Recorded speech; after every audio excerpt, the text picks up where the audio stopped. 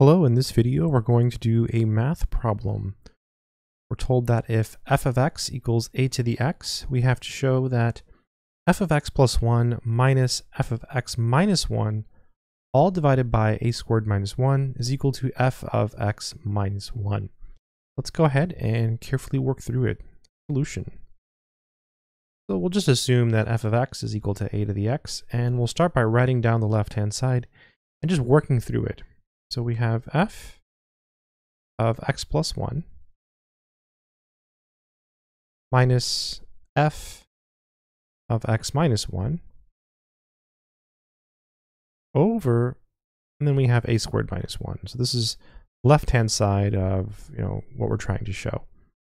This is equal to, so we know that f of x is equal to a to the x. So f of x plus 1 is telling us that we need to evaluate our function f at x plus 1. Instead of a to the x, it'll be a to the x plus 1. We have our minus sign. And f of x minus 1, instead of a to the x, will be a to the x minus 1. On the bottom, we have a squared minus 1. So now we need to figure out how to proceed. So we need to get f of x minus 1, which is basically just a to the x minus 1. So somehow all of this is magically equal to a to the x minus 1. That means we need to get rid of a lot of stuff, in particular the stuff on the bottom, and it just needs to completely look different. So one idea is to try to factor. So if you think back to like basic math, if you have, say, x to the fifth minus x squared, and you're trying to factor this, you would factor out an x squared, and you would get x cubed minus 1. That's how you normally would factor things. Notice something about this though. 2 is smaller than 5. So you pull out x to the smallest exponent.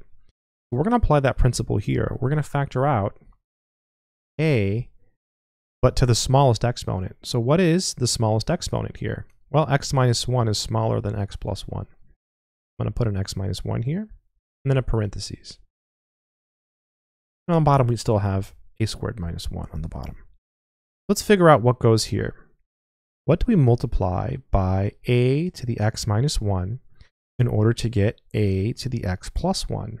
Well, a is second power because the bases are the same. And so when you multiply these two terms, you add the exponents. A to the x minus 1 times a to the second power basically means you get a to the x minus 1 plus 2. X minus 1 plus 2 is x plus 1, because if you add 2 to the negative 1, you're going to get a plus 1. And then minus, and then here we're just going to get a 1. Oh, look at that. Just beautiful, right? This is equal to a to the x minus 1, which is the same thing as f of x minus 1. So that's it. So just a simple problem. I mean, technically it's a proof, and I'm supposed to write, suppose f of x is equal to a to the x, but I just wrote solution. We're just treating it as a simple algebra problem, not necessarily a proof, or just a verification, being a little bit more relaxed with it. Hopefully this video has taught you some mathematics. If it has, make sure to check out more videos. Until next time, good luck. Take care.